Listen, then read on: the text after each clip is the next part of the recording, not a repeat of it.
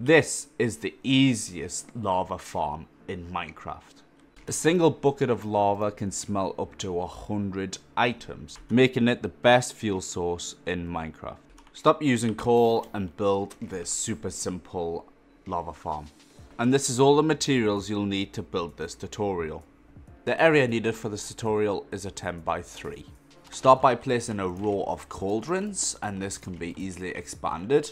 Place a temporary block here and a row of solid blocks above it. Underneath the solid blocks, place a row of pointed dripstone. On top of the solid blocks, place a temporary block here and here. Add a piece of glass coming out of it, and same on the sides, and basically encase it with glass. Once you've done that, add a lava source in each block, so it looks something like this.